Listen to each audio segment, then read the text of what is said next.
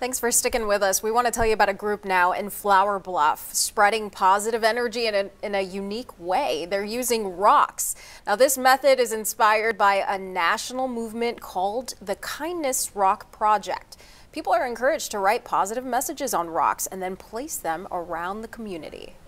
I was just looking for something to lift my spirits, and I came across a friend who suggested that I start a rock group, and simultaneously our principal was talking to the kids about a positivity project. For example, if you write on a rock a little message, that can change a person's day and their kindness can be spread.